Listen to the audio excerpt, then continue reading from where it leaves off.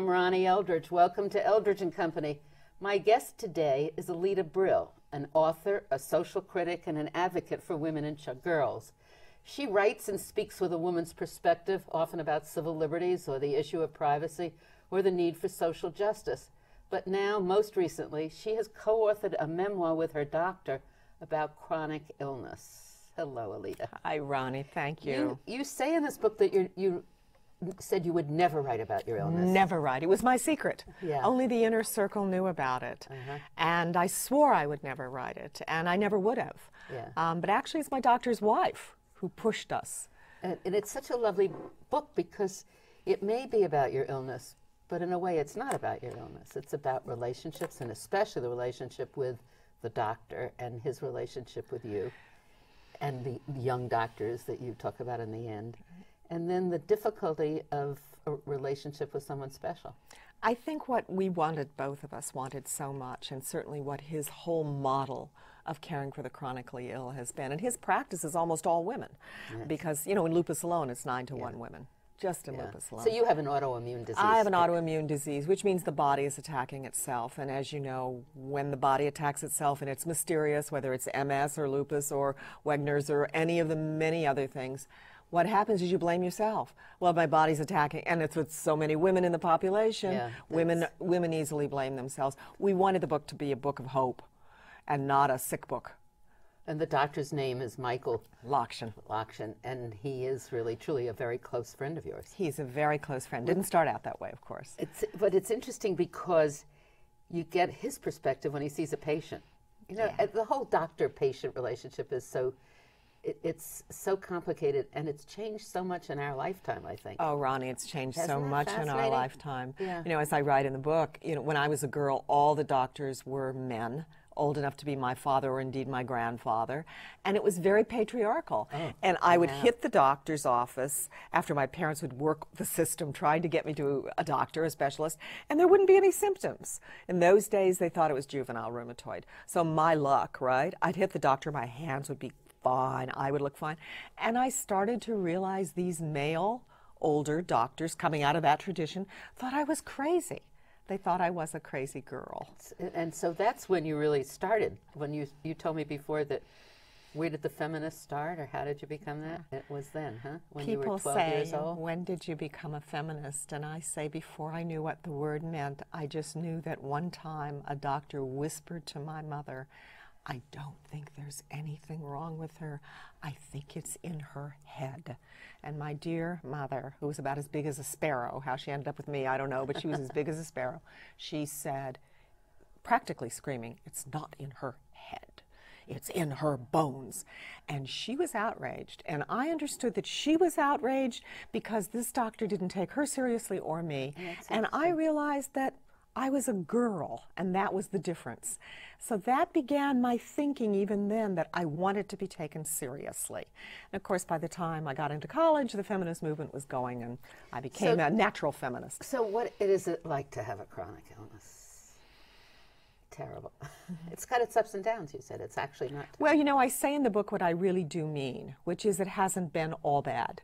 But I also say that I can't answer that question completely honestly because this is the only life I know.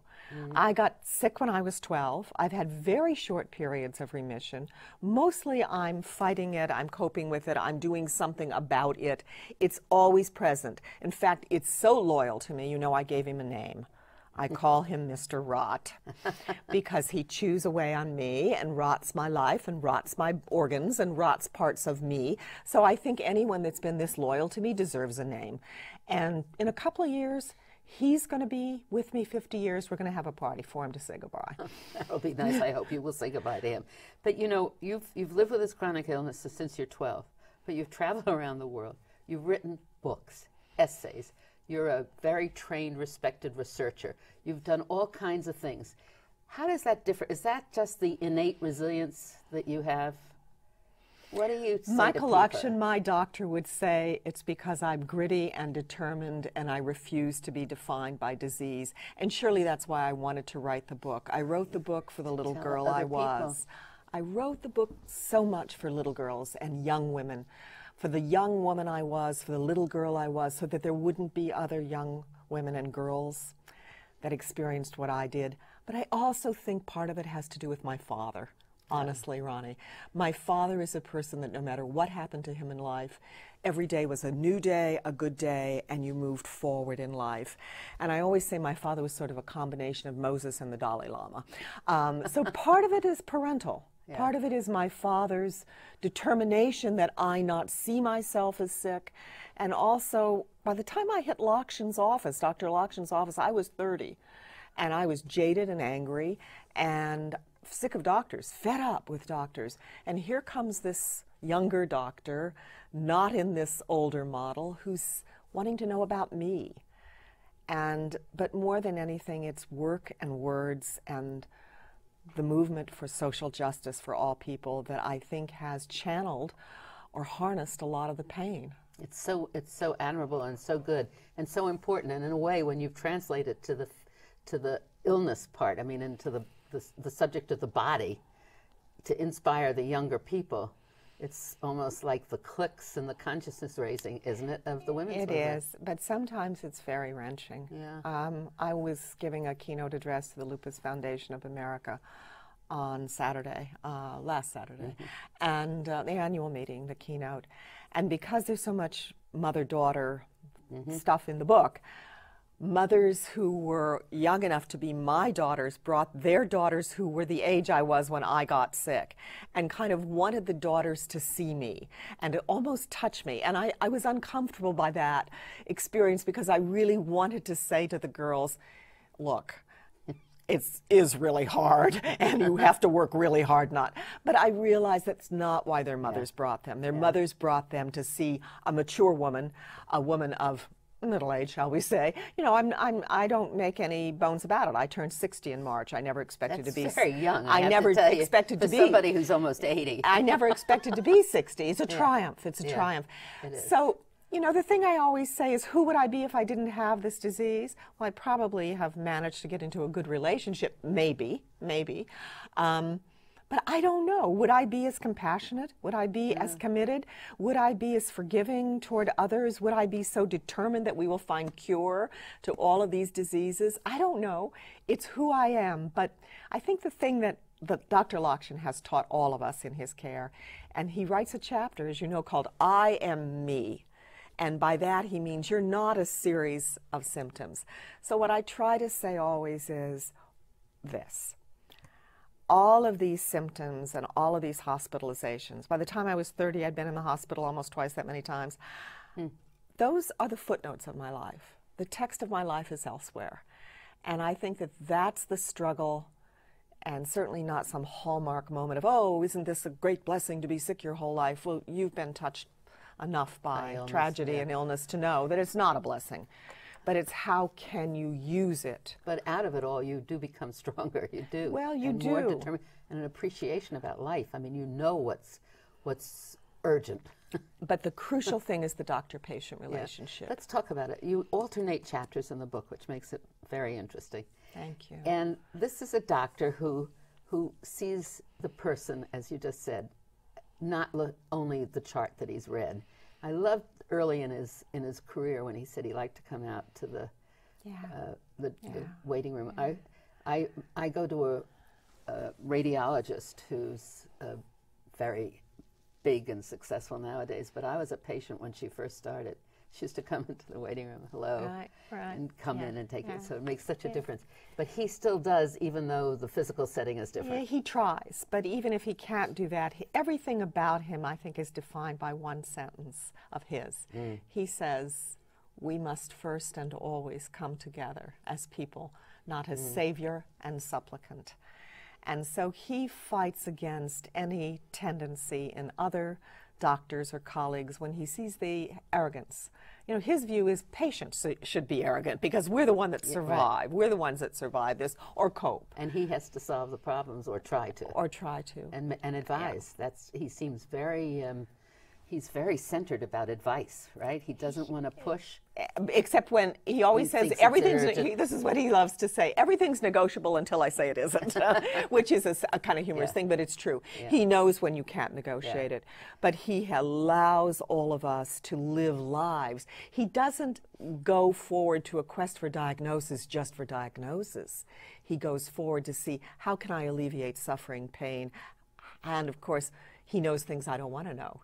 Yeah. He knows things all of his patients. And he knows what you don't want to know, so he doesn't tell you. And sometimes I will say too much information. Yeah.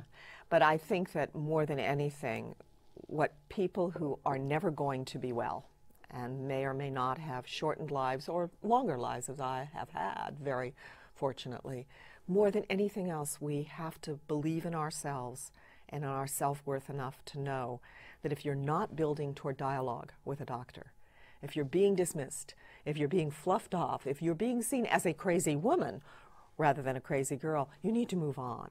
And you can't do that unless you believe in yourself. And sometimes I have had people say, you know, I gave my doctor a copy of your book and I said, could we work on a little more dialogue? Oh, good. So that, I think, is the key. They're trying to teach that, aren't they, in medical school? They increasingly? They are, and I think it's a long pull. Yeah. And I think it's a long pull for a reason that is very unpleasant to say in public. Their careers, even the best of them, their status, their money, all of it is dependent upon our limitations. So you already have this very unequal playing field. You have to be honest enough to say that, to say that this is a dyadic interaction where my problems and my sadness and all the things in life I haven't gotten to do or be, including a mother, for example, you know, this helps your career. And it's only a doctor who's centered and secure that he sees that the us versus them barrier has to come down. That's so interesting. So with all of this, you traveled the world and you did a book about women leaders? Or I women did. Who were going to be leaders? Well, women, it was for the Beijing conference is what it was. It was for all the women And leaders. what did you find? I mean, what were these women like? Well, they ran the gamut. You know, they were everyone from people we know, like Bella's in that book. Bella Abzug was in that book. And interestingly, the piece that we chose about Bella was about her marriage. Oh. And at first, you know, she didn't like that, but then she realized she did want that because her marriage had worked. And it was the public-private. She used to call me, she'd call at 1 o'clock in the morning when she had an idea. And I would say, Bella, we're sleeping.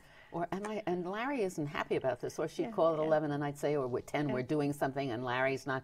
She said, aren't you an independent woman? I am. And she would get so annoyed. Oh, Bella was amazing. Bella always called me Alida. She refused to call me Alida. And one time my father, who wanted me to be Bella Abzug, actually, my father absolutely wanted me to be Bella Abzug. He finally met Bella and I introduced them. We had been on a platform together on Suffrage Day. And so he said, there's just one thing. Would you mind calling my daughter Alida? And she looked at him and she said, for you, I'll do it.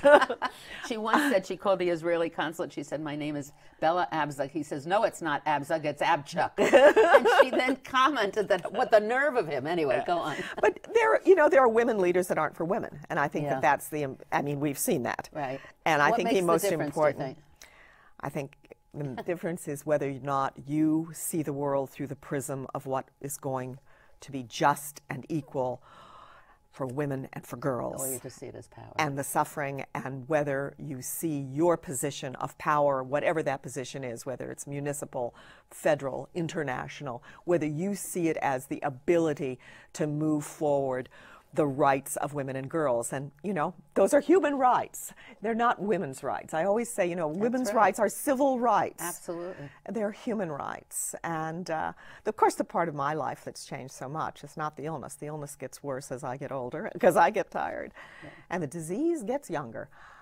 It's to see the women doctors, Ronnie. Oh, that was the most touching end of the book when you talked about being surrounded. Talk about them. Well, interestingly, when you first started, did you ever see a woman doctor? No. And nurses were my great unsung heroes, and I always want to say that what nurses did for me is to make this life possible. Right. I would have collapsed without nurses because the doctors could be quite mean. The doctors could be quite gruff. Mean is perhaps unkind, but the doctors could be quite mean. Insensitive. And insensitive to a child. And here would be these wonderful women who would come and make it all right. And sometimes they would intervene for me, talk to the doctors. Nurses are the great unsung heroes. But of course, I never ran into a woman doctor until much later. Now, there we are. And when I was finishing the book, I had an unexpected hospitalization. Since the book is published, I've had several more, but we didn't know that then. But here I was in this room with this extraordinary young woman, about to have an ascendant career. She had done a very unpleasant and terrible procedure on me. She came to check on me. It was late on a Friday. I said, "What are you doing here?" And she said, "Well, my kid's already asleep. I might as well talk to you." And she came right into my face and she shook her finger at me and she said, "I have a bone to pick with you and my mother and your entire generation." I was flat in bed and I went, "What, Ooh. doctor, what?" And she said, "You told us we could have it all and we can't." And we ended up having a kind of a Feminist 101 seminar dialogue with her sitting next to my bed. And what I said to her is, we didn't know. We didn't realize how hard it would be. And so I think one of the things I've learned is, yes, we have these extraordinary women who are going to be brilliant doctors and already are, but the structure isn't there. They also want to have lives that include personal things. They want to have children, many of them. Where do they put the children? How do they do the daycare? How do they do, I mean, That's why daycare has always been such an enormous issue, but it's always been framed around poverty.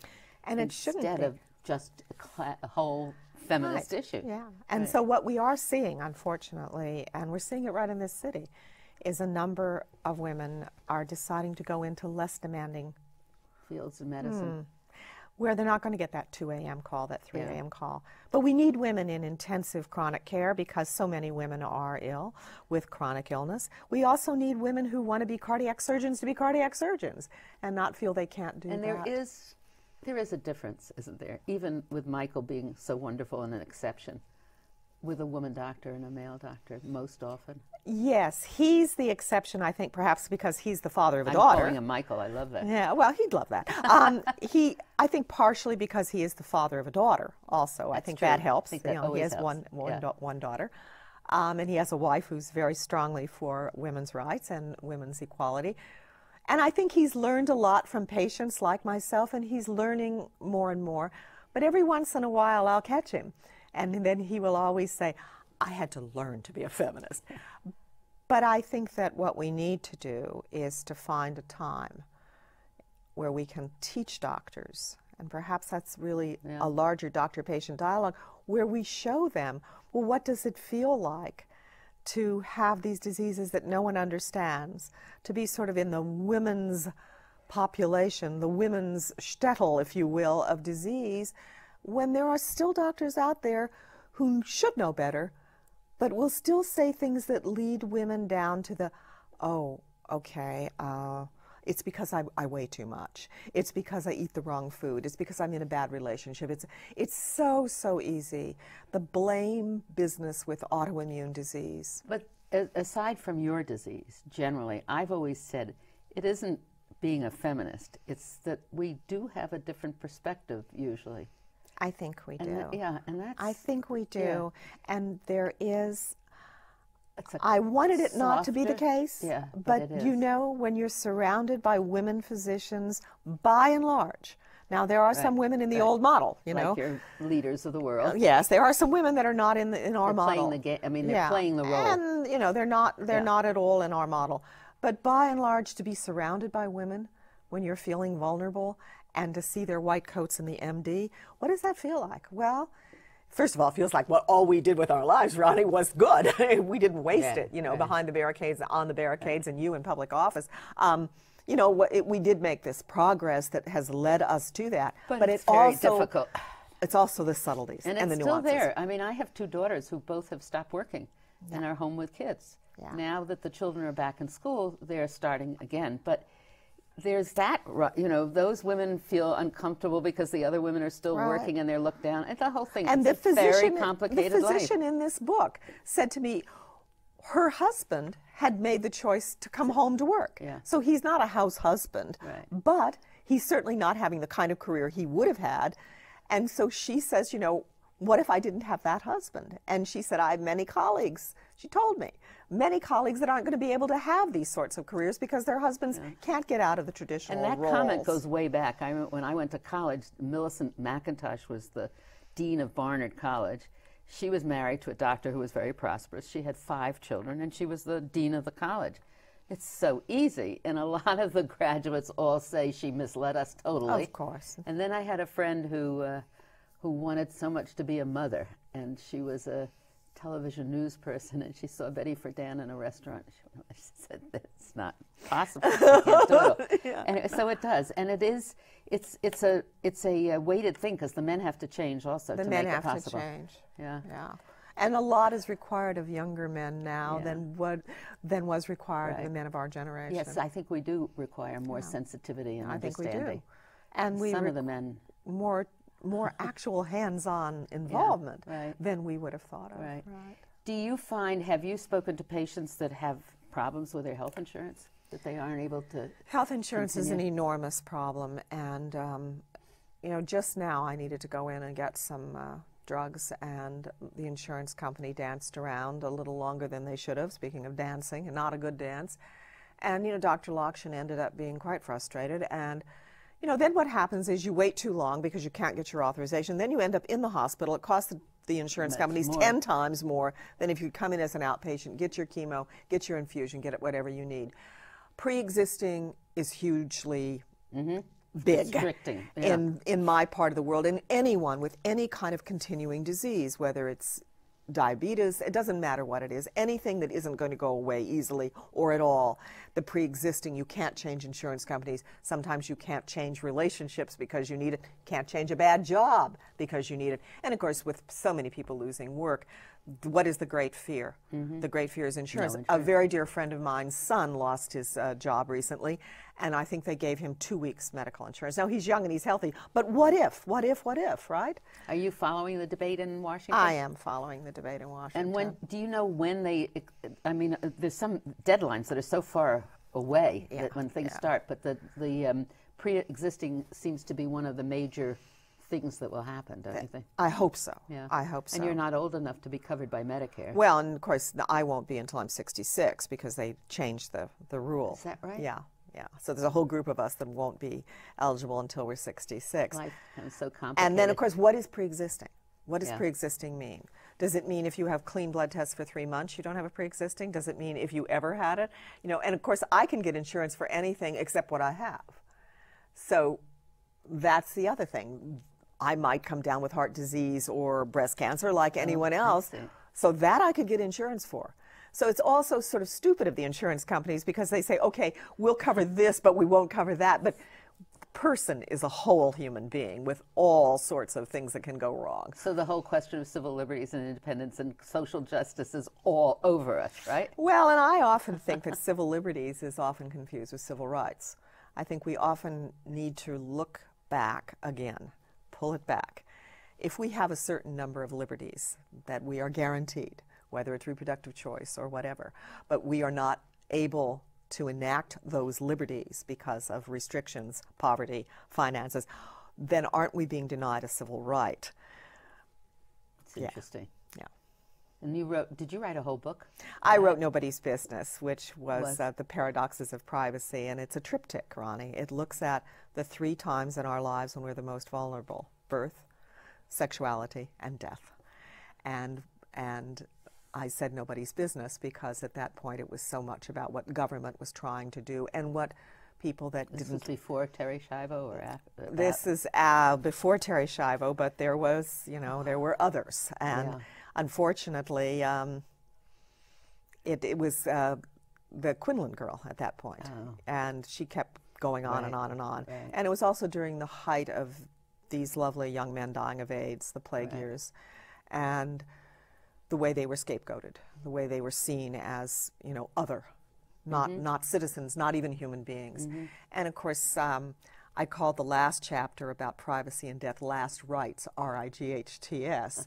And it was so interesting to me because much of what I argued for, counseling before death and all sorts of things, came back to bite President Obama. And I thought, wait a minute, I wrote that book a long time ago, you know, the death panels and all that. But what I argue for in that book is that people need to be informed. People need to be informed and need to be able to make, and this is so true with chronic illness that is severe, because at some point you do wind down. Do you think, this is such a silly question, but do you I doubt think you could ask having a silly chronic question. illness has made you think more about everything? It certainly made me think more about other people. It certainly made me see the way other people have to live and have to suffer, how people try to compose a life.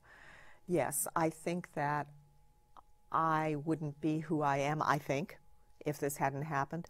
If I come back again, I would not choose to come back with a chronic illness. But it really hasn't been all bad in that I think that it has, in fact, made me more passionate and less frightened to stand up for others, even strangers. And when Mr. Rott is back, is it so bad that you can't think? That's the thing I worry about the most. Just the other day I was in the hospital having Cytoxan, which is an anti-cancer drug because I have to turn off my system. And there was a period where I was so nervous, and also I know what it's going to do to me 48 hours out, that I had no words. And I thought, what am I going to do without words? What am I going to do without words? So for me, because I didn't get to be a mother. Thinking. But I was thinking. I didn't get to be a mother. I've not been very successful in intimate relationships. It's all very precious, those words. The words are sort of the words of the story, right? And you tell wonderful stories. Thank you. And we're at the end of our discussion, but so thank great. you so much for coming. Thank you. And wonderful to be with you. So much happiness in your life. You too.